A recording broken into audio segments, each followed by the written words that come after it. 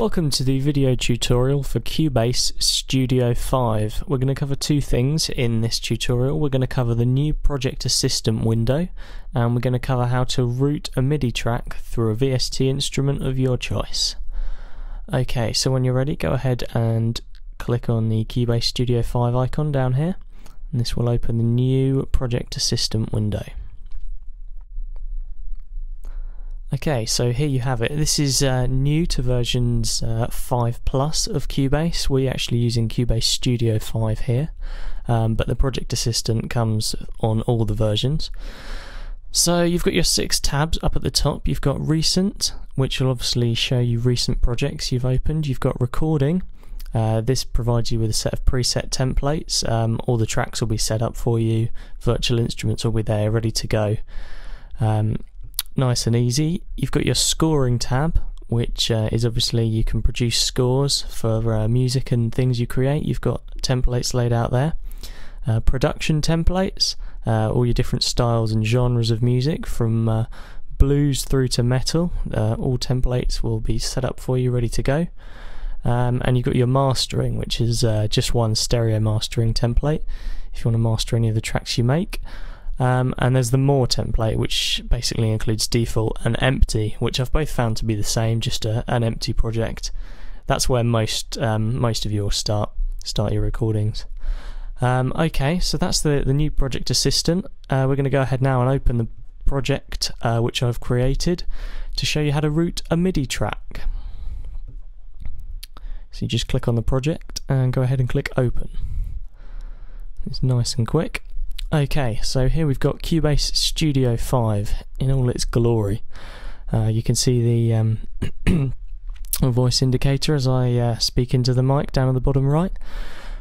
Okay, so to make a VST instrument, this is on a Mac. Obviously you have to go up, you click on Devices, and go down to VST Instruments, or you can just hit the F11 shortcut. We'll bring that over for you to see.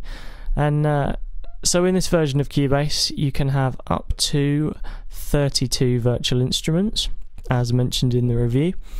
We're just going to use one for this demo. We'll use Contact 4 for example. And you'll get a pop-up saying, do you want to create a MIDI track assigned to plugin Contact 4? Click Cancel, because I'm going to show you how to do that manually.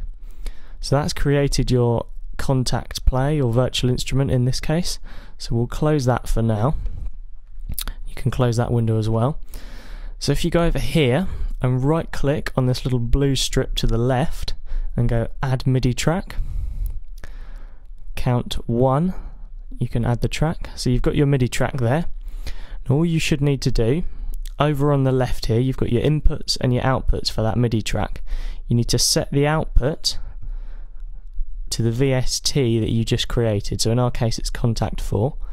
So if we do that, that's all we should need to do now.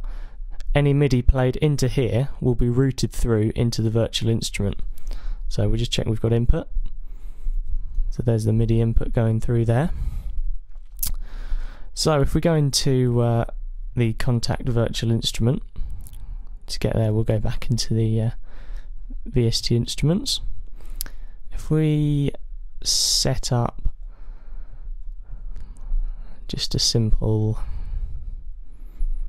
demonstration here.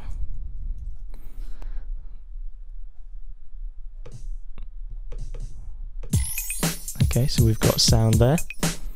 So now if we go back and select our MIDI track and have input there, you can see it's routed straight through to the virtual instrument. Nice and easy. All you need to do now is record enable that track, record enable the project, and you can record your MIDI information straight into a MIDI track and route it through to a VST virtual instrument. Thanks very much for watching. This has been a tutorial on Cubase Studio 5.